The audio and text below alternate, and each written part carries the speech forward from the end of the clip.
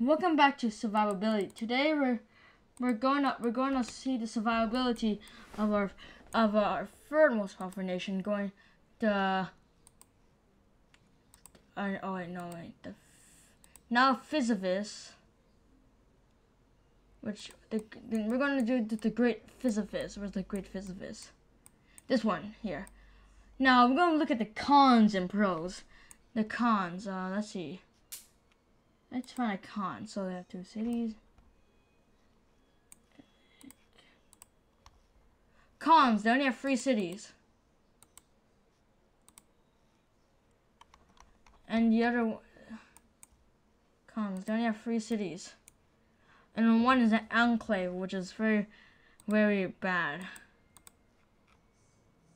But is it? Yeah. It's an enclave, which is not that bad. Second of all, they're landlocked, so they won't manage to survive any.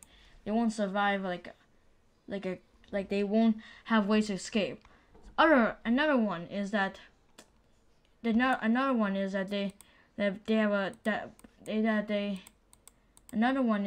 have pretty large due to having only 3 kingdoms.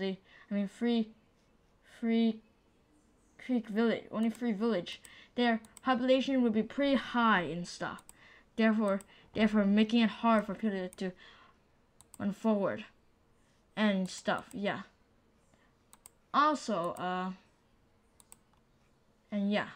which is pretty bad. Also, they lack resources and probably won't get their feedback. But that's just a hypothesis. Also, they're pretty small. Their landmass is pretty small, so they will most of it. The land will be destroyed. So but here's the pros. The pros is that most of their 2 village will be safe. The only thing that's problem is that they won't have enough.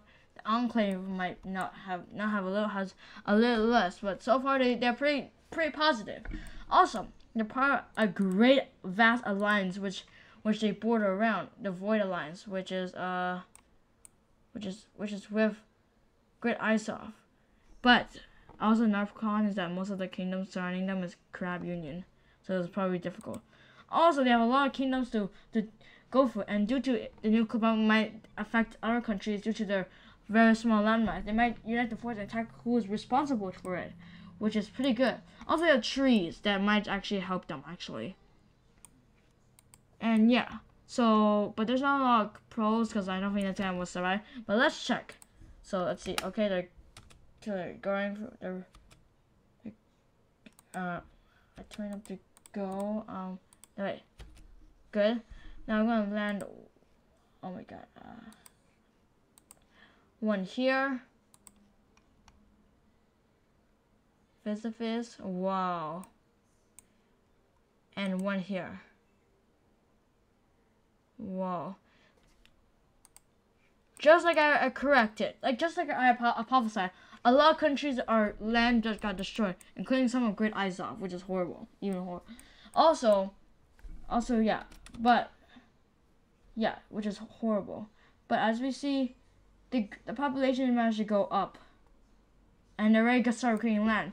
But they were having a hard time because a lot of their things are destroyed, and they don't look like they will survive anytime soon. And yeah, the vegetation is dead, but slowly,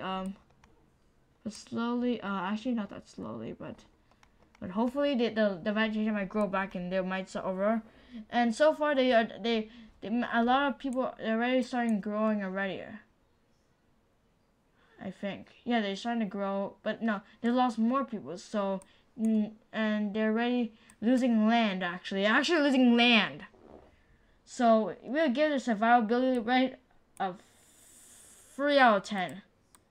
And that's it for today, and we're gonna see another video.